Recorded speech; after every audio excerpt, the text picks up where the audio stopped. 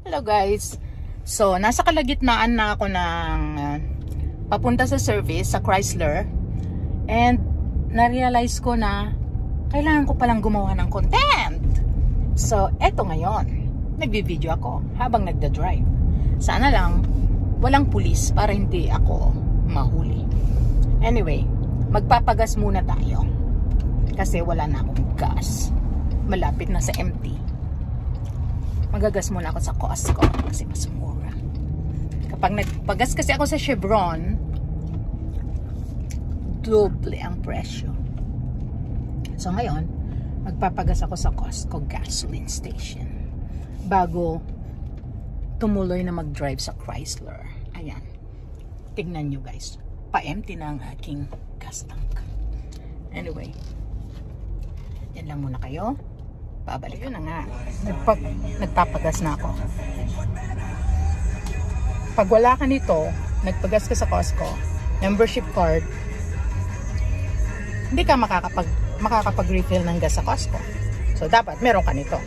Ganon din, meron silang yung supermarket, kailangan mo rin ng card. Hindi ka pwedeng mag-grocery doon pag wala kang card. Ayun. So, nagagas na nga ako. Mahal ngayon ng gas, which is masaya ako na tumataas ang gas. Sana taas pa more. Ito, ang nilagay ko is 87. Usually 87, 89 ang ginagas ko sa Chrysler. Kasi para, ewan ko, basta yun nilalagay ko. Anyway. Uy, may CPR tayo, may music. Ayun na. Hintayin lang nating makapag-refill and then para tayo dumiretso sa service. So, ito na nga yung sasakyan. Dadalhin na nila. Ang dumi, grabe. Dadalhin na nila sa service. Kaya hintayin natin ng 1.5 hour or 2 hours. So, nandito pa rin tayo. Isang oras na ako mahigit. Hinihintay ko yung car. Di pa tapos sa service. Pinakarush ko pa kasi. Boring, walang makausap. Yung mga chismosang kausap ko kanina na wala na. Ito yung lounge. Chrysler.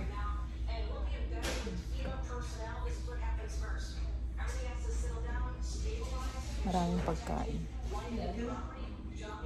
Maraming pagkain dito habang naghihintay. Yan na nga. At na-board na ako sa na-board na ako sa lounge. Eto. At maglalakad-lakad muna tayo. Tinitignan ko yung mga cars. Dito ako ngayon sa Chrysler. Ang gara nito. Ang gara guys. Ang gara. Tapos wala na yung naka-display na minivan. Jeep. Dodge. Ram. Lahat Jeep. Walang minivan.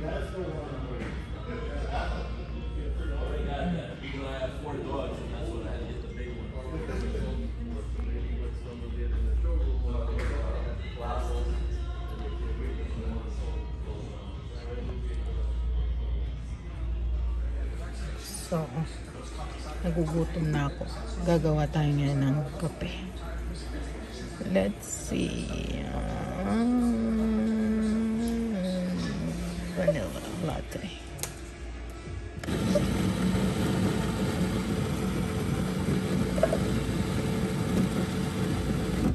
Grabe.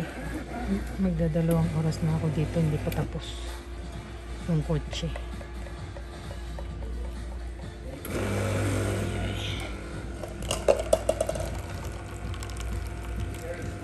Tapos meron ditong pagkain. Let's see.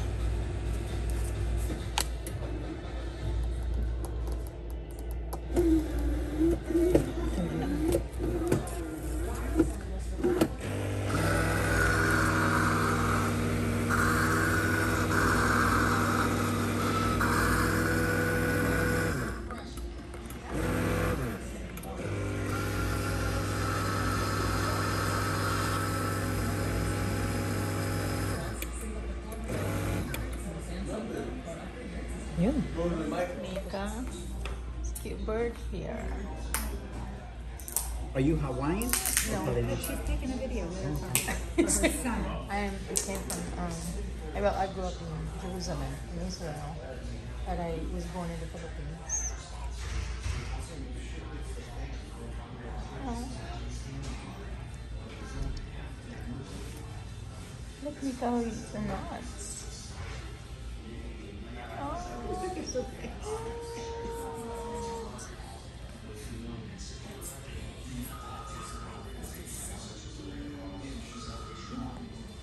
a beautiful bird. He's having breakfast. It looks like just like my bird I have. My bird is called Squeaker. So eto na guys, tapos na yung service ng car.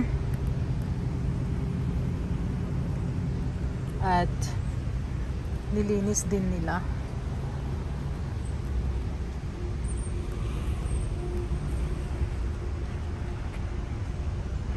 Nalinis na siya. So, ready for tomorrow.